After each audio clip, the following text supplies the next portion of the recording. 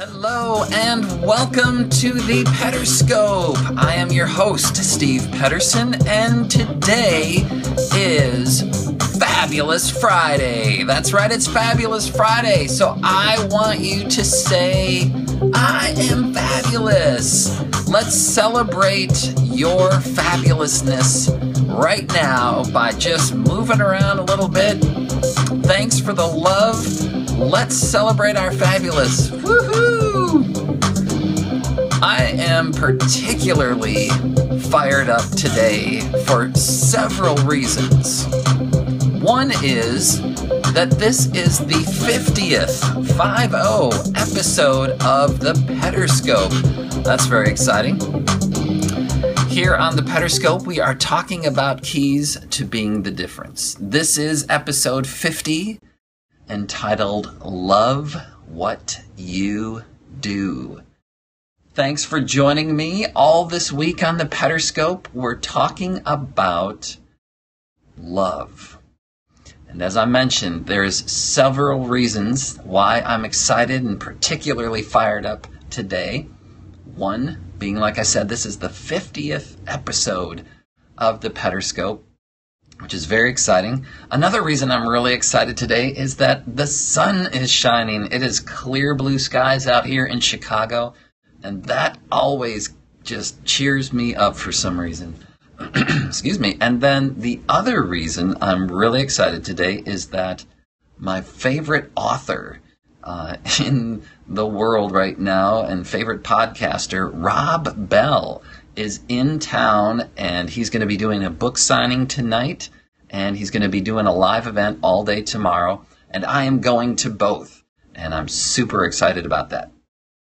But right now, let's get into our topic for the day, which is love what you do. Now, I find it helpful at times to kind of compare and contrast to understand what something means or what it's all about, is to contrast it to something that it doesn't mean. So, for example, you've probably heard this statement at some point: do what you love and you'll never work a day in your life. Have you heard that one? Do what you love and you'll never work a day in your life. Now, that's different than what I'm saying. That's actually kind of the opposite. The saying, do what you love, I'm talking about loving what you do. Quite different.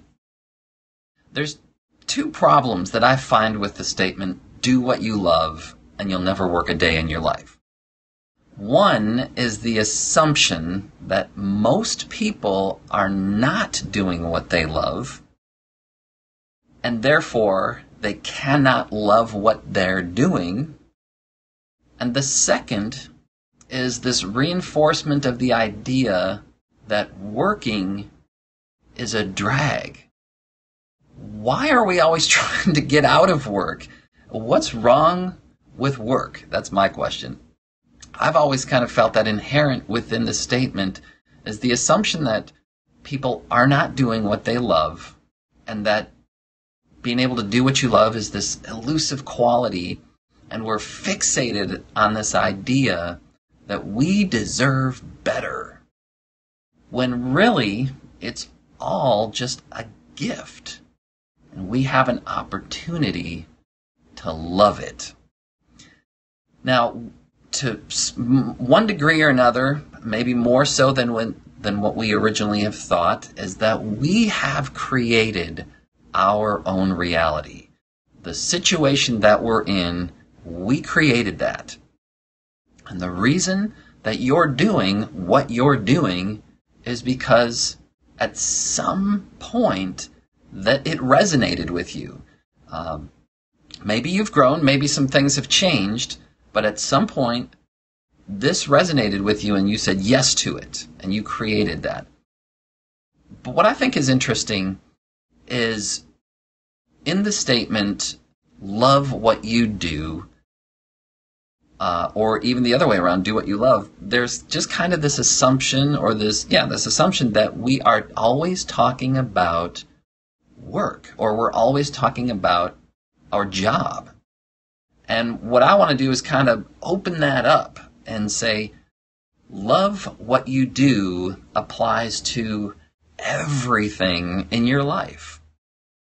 It goes way beyond our job. It can apply to menial tasks. Just got a phone call. That was weird. I guess I've never gotten a phone call during a Pederscope before. All right, so let's get reoriented here.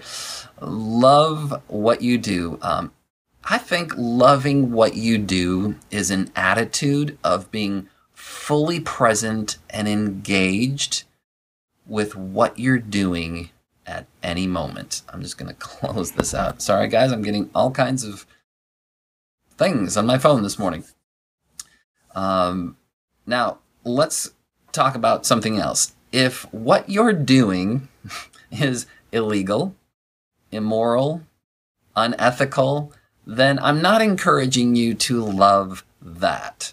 I would encourage you to get away from that and get to something that you can actually love.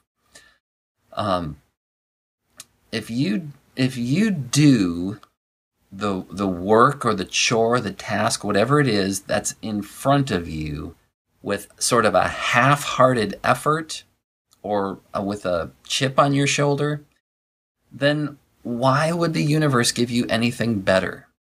There's the song that I've written, energy is everything, everything is energy. And in that song, I say, the way you do anything is the way you do everything.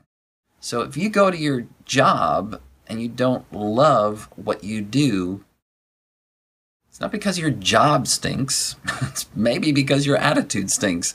And I've been there. I'm not trying to preach and condemn and all this stuff. I'm just saying, hey, let's look at our opportunity, the opportunities that we have to love what we do, because that spills over into everything. If you have kids, do you love raising your kids and being with your kids?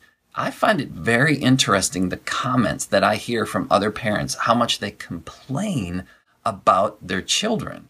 That blows my mind. I understand it's challenging, but don't you love it? Don't you love this thing that you signed up for?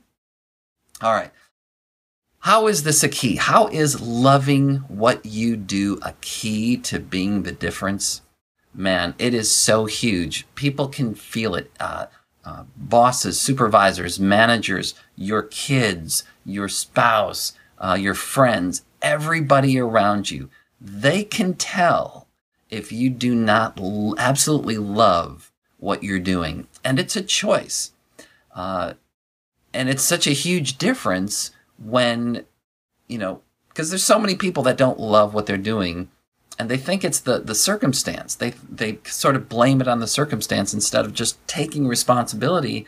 And, kind of with this idea of, and I've shared this before on the Pederscope, that this thought to never do anything that you don't want to do. And my initial reaction when I heard that was like, I would not do half the things that I'm doing. And that's not the point. The point is not to not do things. It's to kind of wake up and just take ownership and say, the reason I'm doing what I'm doing is because I decided to do it.